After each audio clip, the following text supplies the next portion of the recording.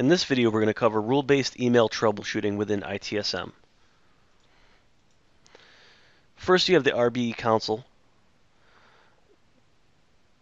which you can view all the inbound emails coming in that either the rule configuration can either reject or create based on the criteria that you create.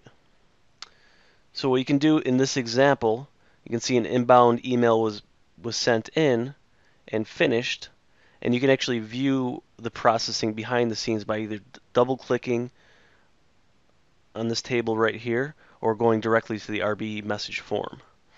And you can see here the finished record used the incident create rule, created that incident number 618, and it shows you the criteria that was passed, all the action parameters. And you see here there's another rejected record on this form previously, and you can see why it didn't pass. By opening up the activity log, you can see rejected authorization no matching people record.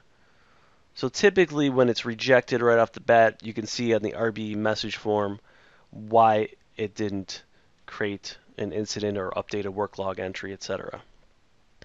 Sometimes if you see that it's finished and it created a record, but then you open up, say, incident management, search for that incident record, and you don't see it, sometimes what you can do to get a little more in-depth details is in the console itself, you can click on this record, click transactions, or go directly to the transaction form, RBE transaction, and you can search by subject line, email address, or just use the email unique identifier.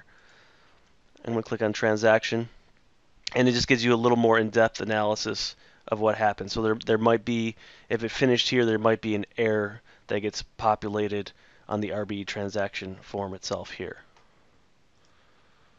And lastly, you can look at the RBE configuration form.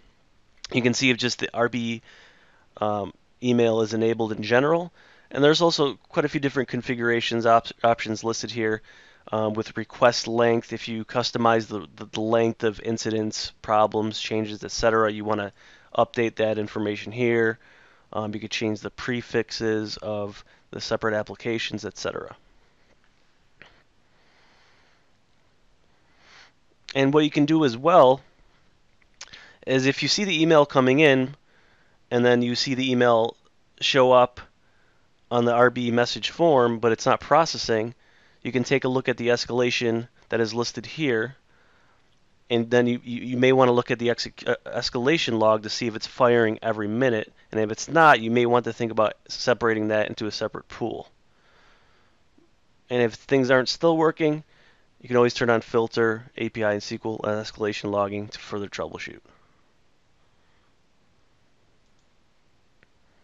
And that's how you troubleshoot RBE. Thank you.